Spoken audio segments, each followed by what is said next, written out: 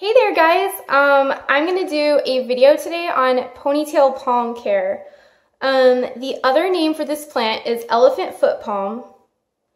They store water in the chunky part of their trunk, which is called a caudix.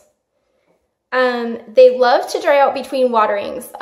This is a desert plant, so they don't even need high humidity. They're fine in your home even in the winter when the heating's on. And they don't even like to be watered a lot. I water mine only once, like every 2 months. And then in the summer, once every month and a half. They're slow growers, which is great because mine's already kind of big and I don't want it to get any bigger. They don't flower indoors, but they do actually flower outside.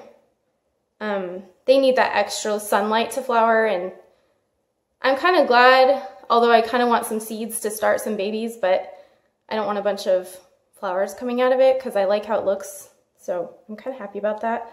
They only need fertilizer about once a year. And really, I heard you never have to fertilize them really. Maybe once every 2 years, once every year, but it's not that big of a deal. Some plants like really need fertilizer, but not really ponytail palms. So yeah, this is definitely one of my favorite plants.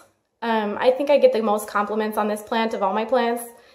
And mine was a rescue plant. It was from a neighbor whose basement flooded and she couldn't take care of it anymore. And she had actually taken it out of its pot because the pot had broken when someone was trying to fix her basement.